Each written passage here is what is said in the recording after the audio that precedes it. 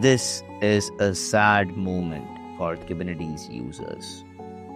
The legendary project Ingress-NGINX, the entry point for like billions of requests, is being retired.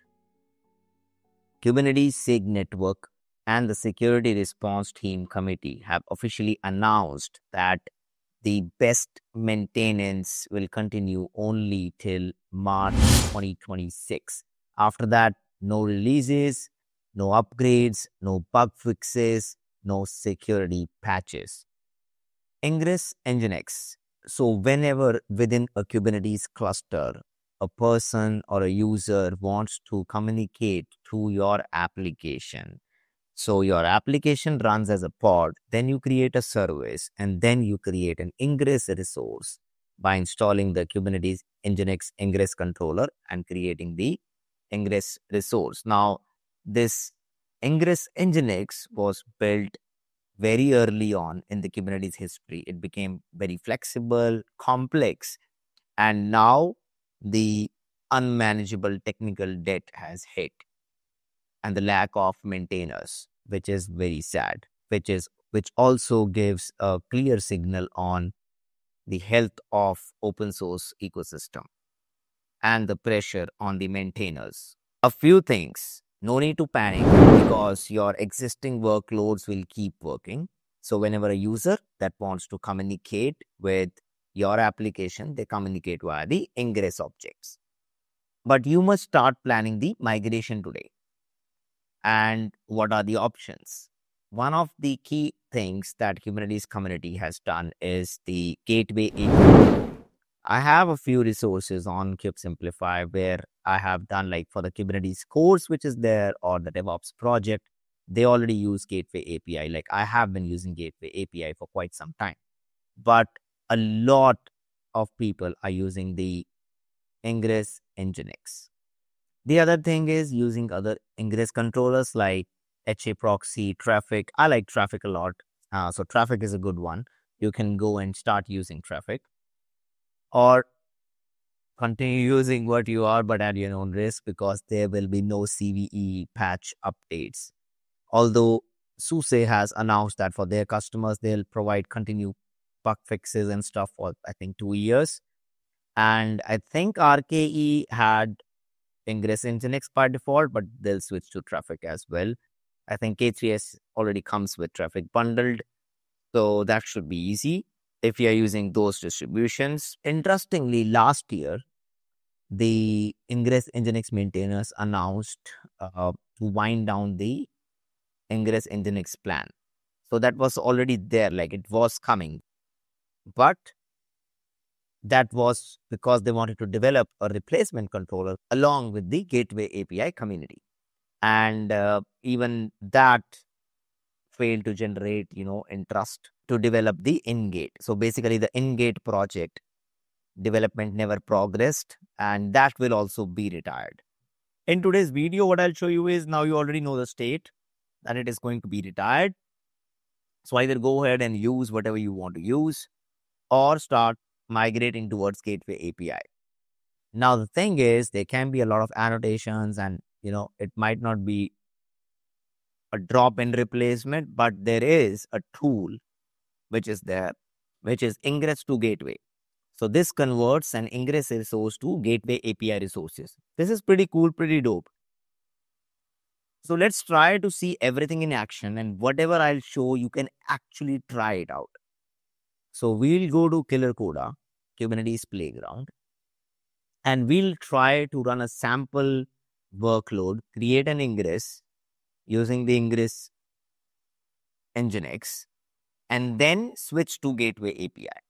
So you can start small, start with that and see how stuff works. kubectl get nodes. You can see the 2-node cluster is up and running. Let's first install the Ingress-NGINX. So Helm upgrade, install Ingress-NGINX, the repository in the namespace. So you can see the release is deployed. kubectl get pods -a. And you can see the Ingress-NGINX controller, which is running. So what usually happens is we first have a Kubernetes cluster. We then create or install the Ingress-NGINX controller. Now we create a workload. So kubectl create deployment demo, port 80. Now we expose the deployment, kubectl expose deployment demo. So kubectl get pods.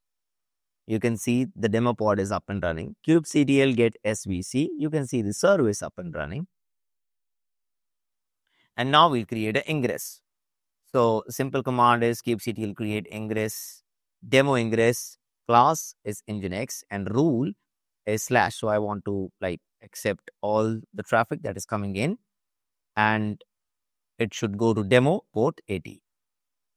And if you want, you can also see kubectl get ing-o YAML. So simple ingress. So API version, networking kits, IOV1, ingress, metadata with name and namespace, ingress class name nginx, and the rules HTTP path backend service. Name is demo, path is /, path type is exact. So that's what it is. kubectl get svc-a. In order to access this, what we'll use is we'll use this particular IP 30399. In Killer Coda, you go to the hamburger menu, go to traffic and ports,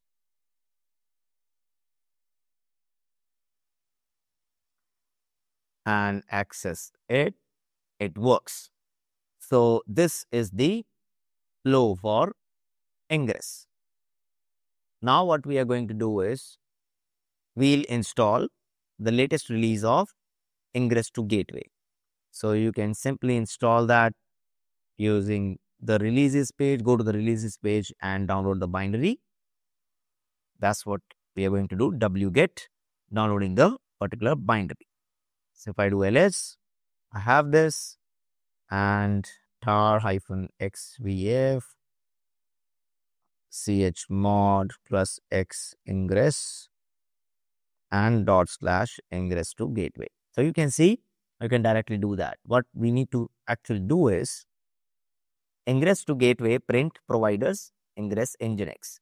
What it does is it creates gateway and HTTP route. So yes, it has the concept. So even if you go to gateway API, you'll be able to see the design principles, which is resource oriented and stuff. And if I go to the documentation, you can see it's an official project focused on L4, L7 routing, and these are the things. So you create a gateway class. So when I will install the gateway controller, it will have the gateway class. Then the operators will create a gateway, and the developers will be creating these HTTP route, which is why for a particular ingress, so it's more modular kind of approach over here and persona based, which is why you see in Killer Coda for one ingress, you have a gateway and then you have a HTTP route, which is there. So what we need to do now is install the gateway API components. So we'll do that. kubectl install, installing the standard CRDs. And now we are installing the Nginx gateway fabric. It is deployed. kubectl get pods-a. You can see it's running, and kubectl get svc-a. You can see the service as well. Now what we need to do is, let's put this into a file. So we have a migration.yaml. It's the exact same file.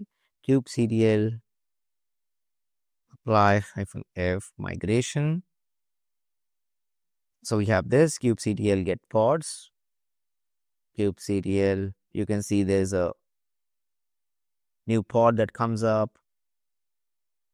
So this is the actual worker pod that is there whenever you create a gateway. So when you create a gateway, the fabric, which is the controller for the gateway, will create a data plane kind of pod for the gateway that you create. And you have the kubectl get gateway, you have kubectl get HTTP route, You'll also have kubectl get svc. A new service got created, and this is 31842. Now let's try to access that.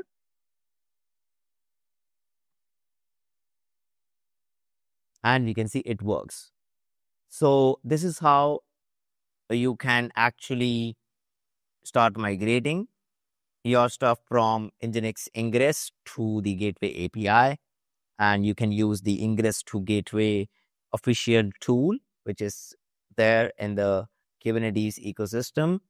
So I think over the years, Ingress-NGINX has provided a lot of benefits to the customers and the users.